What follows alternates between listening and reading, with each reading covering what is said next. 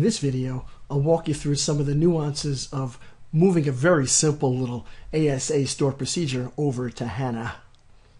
So here's something that's called SP Sandwich Sales, and I'll drag that store procedure onto the property sheet where we can see the create procedure.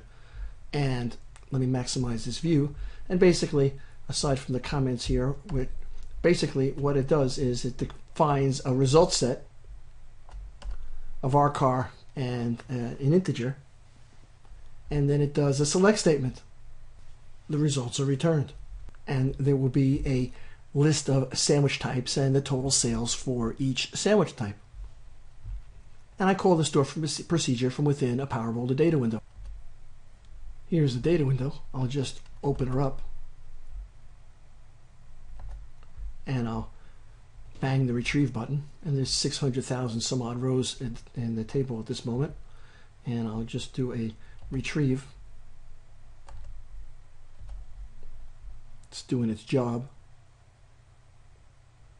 Now we don't see anything here. It did its work because everything here is shown in the view. In fact, I'll run the application now just to show you how it works. In my application, I'm sharing this data window's result set with a graph data window. Let me run that so you can see the result. So here's the app, and I'm going to connect to ASA, and I'll click on the sales report, and there it is. That's the data that was returned. Looks like I figured out my mix, and people buy all the various sandwiches that I like about equally. So that's pretty good. We're managing the business pretty well. So this report is driven by this store procedure. Now what I'm going to do is I'm going to copy this store procedure to the clipboard, and I'm going to paste it in HANA because I want that store procedure to be part of my HANA database scheme. All right, here it is. Paste it in the store procedure.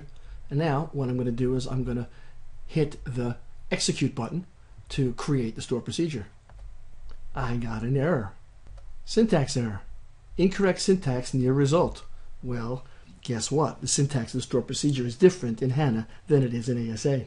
So what I'm going to do is I'll delete the result line, and now I'll try to execute it again. And I got another one. Incorrect syntax now near begin. Oh my, what's the problem now? Well, in HANA, we need a keyword.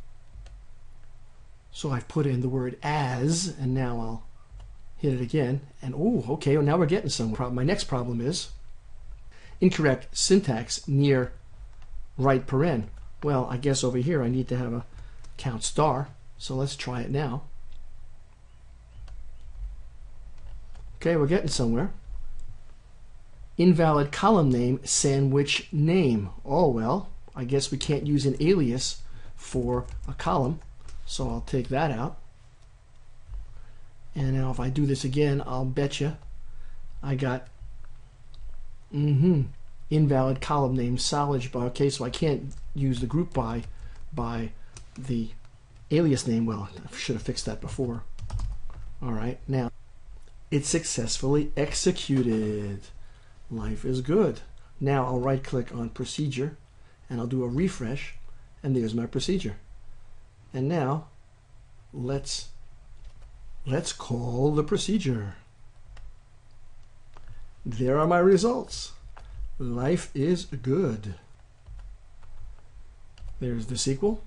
There's the result. We created a store procedure in HANA.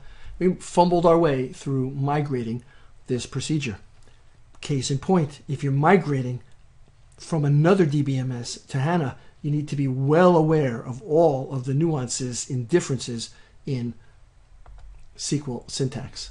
Here we are in our application, and I'm going to go ahead now and I'm going to connect using my SSSS user ID, so the schema will be implied, and I'm going to call my store procedure. I'll go click on the sales report now, and voila, there's the daters. So we created a store procedure in HANA which mimicked the results of the store procedure that was in ASA, connected to the HANA database, and the application ran with without having any particular changes. Data window just did its call and it got its result and displayed it as a graph. This concludes this demonstration.